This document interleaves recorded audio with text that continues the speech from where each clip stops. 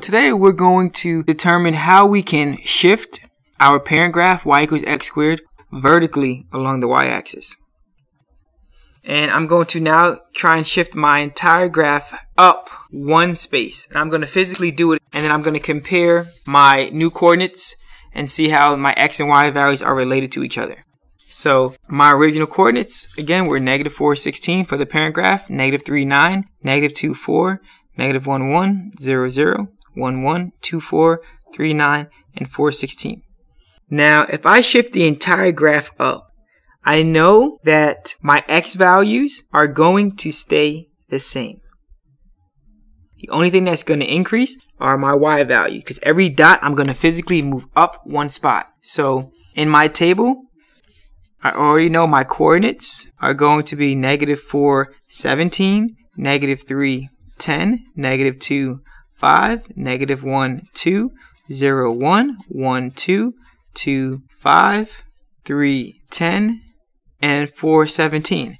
And my new equation is simply going to be x squared plus 1, because I'm taking -4, -4 squared is 16, and all I did was add on 1 to each of my y coordinates. So the original formula was x squared, so my new formula will be x squared plus 1, and you can test it out, because -3 to the second power is 9 plus 1 is 10.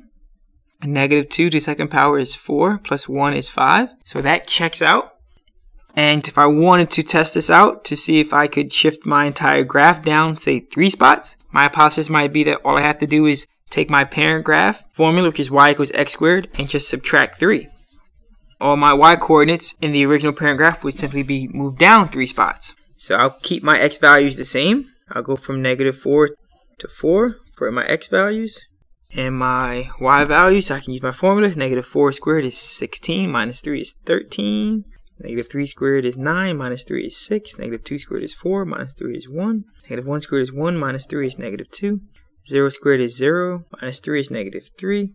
1 squared is 1, minus 3 is -2. 2 squared is 4, minus 3 is 1. 3 squared is 9, minus 3 is 6. 4 squared minus 3 is 13. So now I'm going to graph this. -4, 13. -3, 6. -2, 1. -1, -2. 0, -3. 1, -2. 2, 1. 3, 6.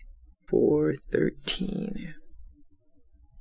And in comparison to my parent graph, the original graph, it has in fact been shifted down 3 spots. So it looks like in order to shift the graph in the vertical direction, all I have to do for the parent graph is add on something to the x squared. If I add on 5, that shifts the graph up 5 spots. It becomes y equals x squared plus 5.